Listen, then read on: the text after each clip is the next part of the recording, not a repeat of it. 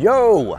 Welcome to Containing Luxury. On this episode, we actually just shot all the way over to Fort Myers, and we're gonna go into the building department and see how it goes for proposing a big, like 50 unit development for container homes over here in Fort Myers. Let's get started. Okay, so on this episode, we don't know how it's gonna go, but we had a client contact us. They want us to build a multi-unit commercial structure using shipping containers. So we've kind of started the preliminary, and this is where we've discussed with you guys. The first thing you gotta do is go in, talk to your local building department, planning and zoning specifically, and find out if it's something, if we don't get hit by a car, find out if it's something you can even do. So right now, we're doing just that. We're gonna go in, we probably can't film in there, so we're gonna cut to after when we come back out, but hopefully this is gonna go well. They're open-minded to it, and we're gonna find out. All right, so we left our meeting in Fort Myers, and as you could tell, when we first were at the meeting, I was standing outside of a complete city building, and now I'm standing backed up to a river.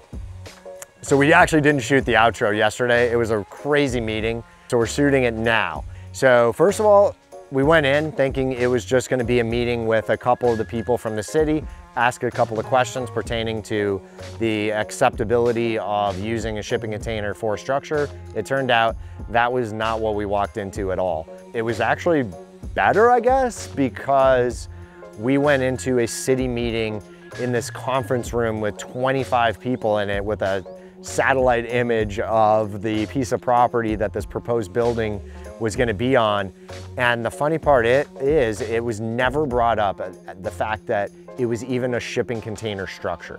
That did not matter at all for the meeting.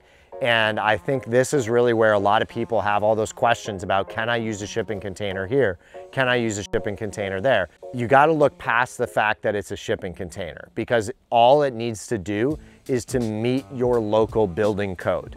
They do not care what you build your house out of, as long as it meets the building code. But that's going to be pertaining to your local area. So the fact that we were using the shipping containers did not matter to them at all. It was going to be, do you have this R value of insulation? Is your electrical system, meeting code and up to date?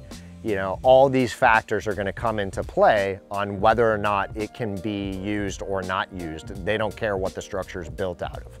But that's also going to be determined by how many square feet.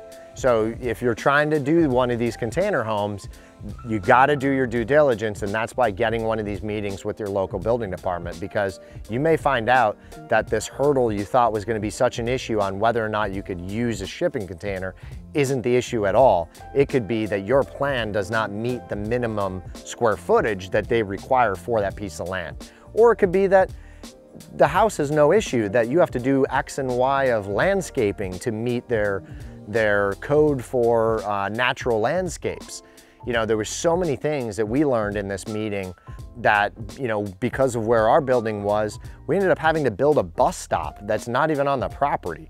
So there's so many things that going to your local building department are gonna answer that for you. So it turns out that the whole thought train of what we thought was going to be a major hurdle on a much larger scale, because we're building a 50 unit building, it turned out none of that even mattered, that it was shipping containers. It was just, you're going to have to meet this code, you're going to have to meet this code, you're going to have to meet this code. So get past the fact that you're using shipping container, talk with your local city, and find out what they want you to do. And virtually, they can't say no to a shipping container. All it needs to do is meet the code. If it meets code, you can build your house out of toothpicks if you want. So we hope this video was useful to you guys. We gave you a much better backdrop instead of our building.